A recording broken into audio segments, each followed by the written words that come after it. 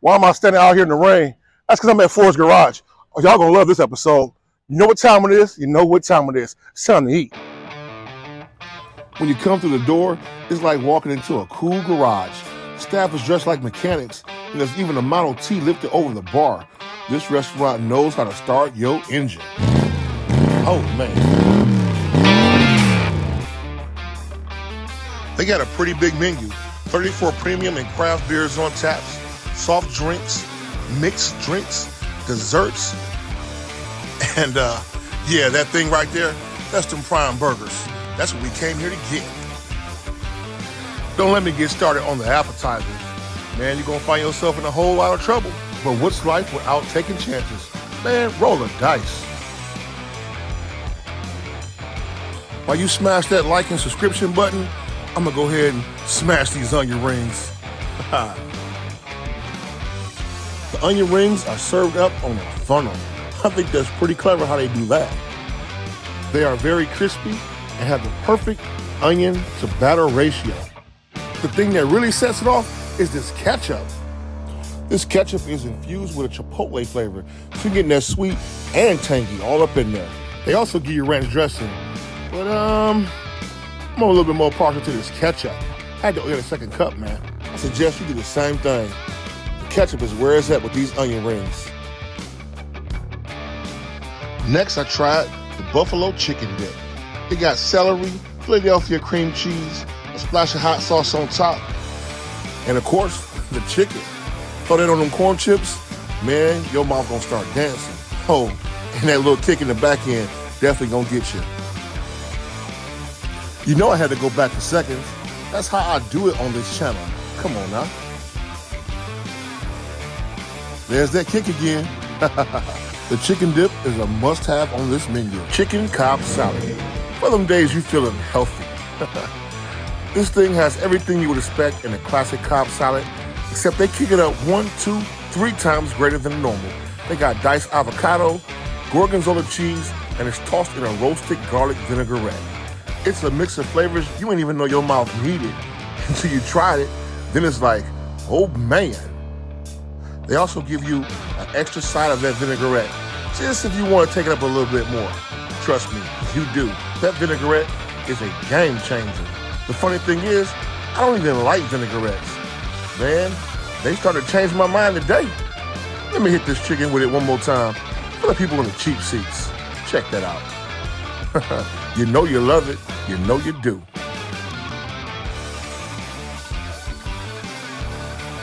Next up, the codfish and chips. The batter's not that crispy, and the inside should be flaky, but it's kind of mushy. It's gonna be a no-go for me on this one. All right, let's get to these burgers. Started off with a mushroom Swiss burger, but just to change things up a little bit, I switched the beef out for turkey. It comes with red onions, tomatoes, Swiss cheese, and of course, the mushrooms.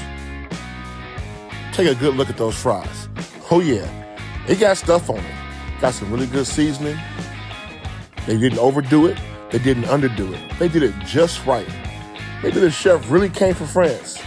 I don't know. Y'all let me know about that one. Give me that burger. The turkey burger is a little bit dry for my taste. Plus, when I get a mushroom burger, I expect mushrooms to be falling all off the bun. However, it was seasoned well, but for me, it was just okay. Now this boy right here, it's called the Estate Burger with a side of mashed potatoes. Oh man. Don't worry about that big piece of meat on the side either. Trust me, we're gonna get to that later on. This burger is topped with a red onion marmalade, truffle bacon aioli, fried onion straws, and smoked Gouda. Man, they put a whole V8 engine in this burger. And yeah, I said truffle bacon aioli. I didn't know a thing like that even existed. Did you? Y'all see me stirring those mashed potatoes, right? It's got some bacon running through it and some scallions on top. The potatoes, they got a smooth texture, but I need a little bit more butter in mine, and it can definitely use a dash of pepper or something. But they straight. Let's get off into this burger. Oh, yeah. I told him to cook the burger medium well, but it came back medium. No complaints, though. It is absolute perfection. Remember that big old piece of meat I had sitting on the side? Yeah, that's a half rack of baby back ribs. It also comes with some bourbon barbecue sauce. You know, just in case you want to get things a little bit dirty. Man, I am loving the color of the bark on these ribs right here.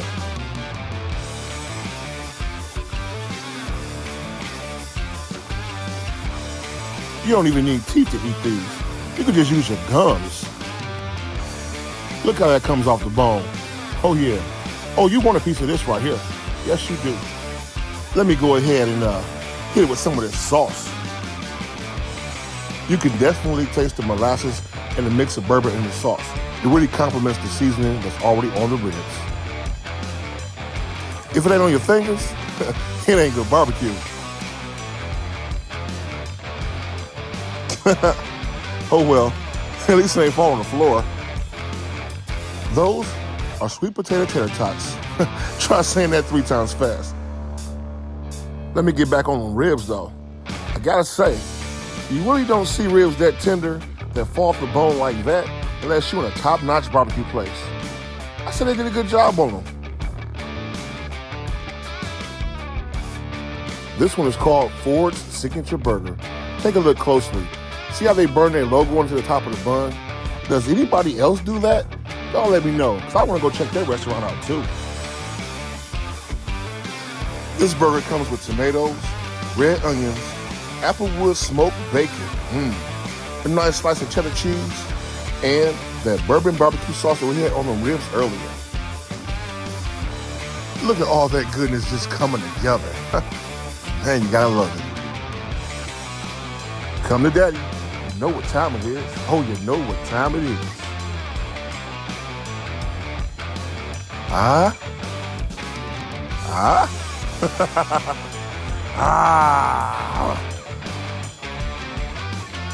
Do you see how fat that burger is?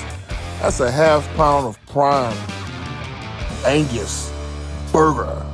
The barbecue sauce is nice, but that applewood smoked bacon is setting the whole thing off. Okay, so we have took one heck of a journey through Ford's Garage. I don't think I can eat another thing. I don't think you can either. I got to give a lot of props to the staff today. As you can see, I kept them busy. And they still offered me dessert. Are y'all crazy? So let me know what you think looks good on this menu. Let me know what you want to try. Leave it down in the comments. We can definitely talk about it.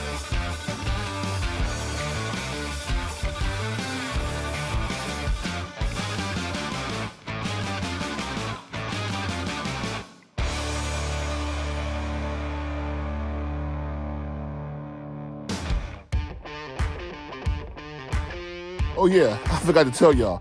I washed it all down with an ice cold glass of lemonade.